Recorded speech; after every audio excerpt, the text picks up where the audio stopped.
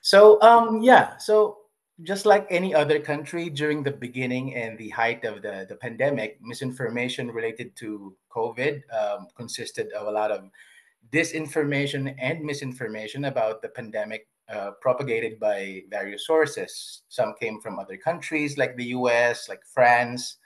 Some started in the Philippines, and I will be sharing one particular example that came from the Philippines. As we know, misinformation is false or misleading content shared without harmful intent, and disinformation, on the other hand, assumes intent.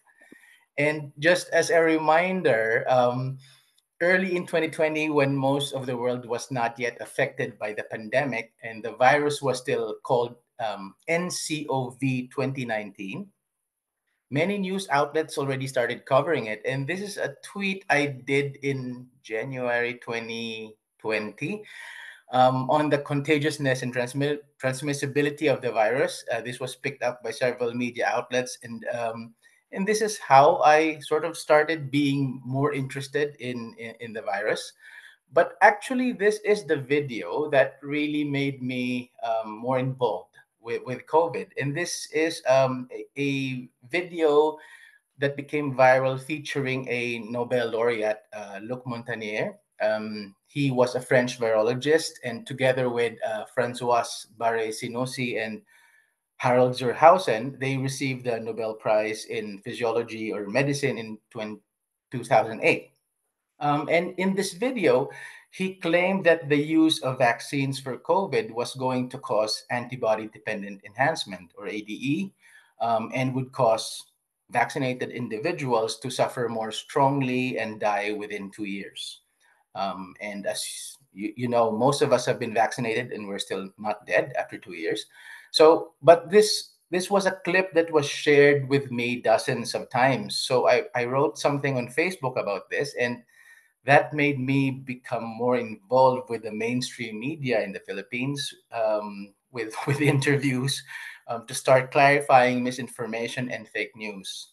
And in terms of what the fake news being shared in the Philippines was, we had a lot. So these are some of the examples of misinformation in the Philippines. Some of them are about um, the origin of SARS-CoV-2. Some of them talk about cures. Some of them talk about the vaccines. And what the Department of Health of the Philippines did was, from the beginning, they started advising people, of course, right, against spreading misinformation and unverified claims about COVID, about the pandemic, about the virus. But of course, it was not enough. So the role of the Department of Health evolved and included coordination, resourcing, and strategy. This is a busy slide, but don't worry, you will get a copy of this.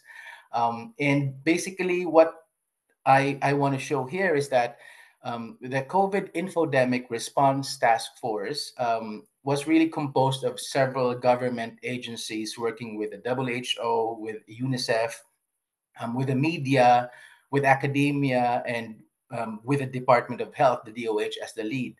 And like the presentation of Santi earlier, it was really about building trust, and really trying to tell people that we are the trusted sources when it comes to these things. And these are the four pillars of the task force. So, one, you will see that the first one is working relationships across different sectors. The second one is data analytics, social media monitoring, and this is also similar to what Basi just presented about social media listening and looking at what people are talking about on the different social media platforms. It's also called community listening. And the third one is evidence-based interventions and fact-based messages. So, as many of you have seen in your countries, probably what usually happens is when there is misinformation, you create materials to answer or debunk those claims. But the other added complexity, I would say, or challenge in the Philippines was that there are over 100 dialects in the Philippines. And of course, you cannot create materials for all of those, but the top eight or nine major dialects you have to translate these materials to those top 8 or 9 dialects so that people can understand and share within their communities. And the fourth pillar here that you will see is reporting and response, which means that whatever is seen on the ground is reported to the central team, and the appropriate response is formulated. So the next slide is a summary of the situation before and after the infodemic management for COVID. So as you will see here, before COVID, the infodemic management system was arbitrary, and there are really no criteria for screening. And it was so social media listening was not really done, or maybe it was done, but not on a regular basis. But that really changed with the infodemic management during the COVID times, because then the infodemic management became more centrally led by the Department of Health. It was really coordinated, and there were frequent meetings, and all the finished communication materials were cascaded to the regional and the local departments of health offices, the media, the partners, and of course, social media influencers, because as you have also experienced in your countries, social media influencers are very influential these days. And this is an example of the misinformation that really started in the Philippines, or was a local misinformation. This started in Cebu. Cebu is the sixth most populated city in the country, and the most populous city in the center in center of the country. Um, the provincial government in Cebu encouraged the employees to practice steam inhalation, also known as tuob. That's the local term for it. It's a way to fight COVID. The practice of steam inhalation is a common practice as a home remedy for cough and colds, but is really not approved for COVID, to cure COVID, right? So what happened during this time was that the WHO, local WHO in the Philippines, the Department of Health, UNICEF, and other partners really put out a message to say that extremely hot steam can be harmful, and there is a risk of burn injury. And they had to put out the statement to say that there is no recommended treatment or vaccine during the time to prevent COVID. But people started still using tuob as a method to help them with their symptoms. Of course, as we know, this can help with symptoms, but it is not a method that could treat the virus, or stop the virus from infecting you. Fortunately, there were no major burn cases or issues that came out of this, but this is an example of how misinformation can spread really fast, especially during the time when we didn't have vaccines, or all these antivirals that we now have at the moment. And these are just some of the examples of the media briefings we had. On top, that was for the Foreign Correspondents Association in the Philippines. And the other person there with me is the governor of the province of Sorsogon. He was also a senator previously. Below that is one that we had with the Philippine Embassy in Hong Kong, and Hong Kong News, together with the Consul General. And this was really very interesting, because many of our fellow countrymen in Hong Kong are working there as domestic helpers. And they, of course, were very interested to know more about COVID, and they were scared for their families back home.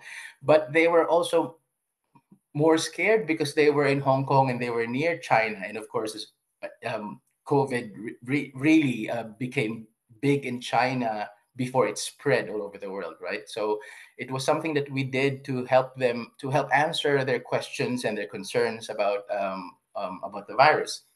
And then on the right, you will see that this is a an event that we had with the Philippine Star. It's one of the two major newspapers in the Philippines.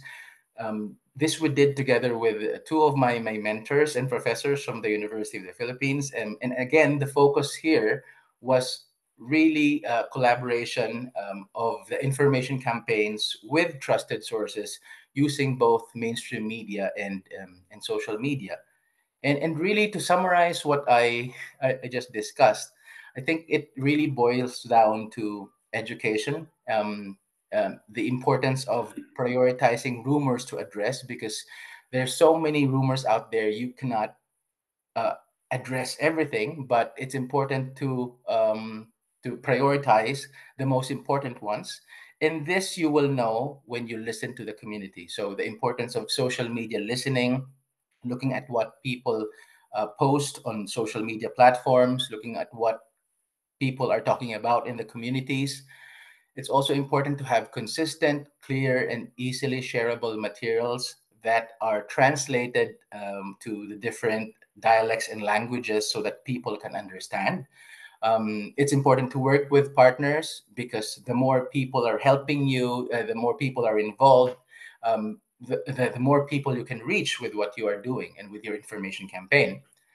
It's also important to be proactive rather than reactive. This was also covered by Santi and Dirga earlier, that it's important to pre-bunk before these false information come out. It's important to say, to explain to people that these are the facts, and you might hear otherwise, but these are not true. And also, last but not the least, the importance of using trusted sources. As you know, the world is more polarized than ever, because of politics, because of difference in opinions. But when we have um, a major event like a global pandemic, it's important for people to come together and really work together to educate the public, so that we could have the right information out there. And so this is my last slide. Thank you very much again for your attention, and happy to answer questions later.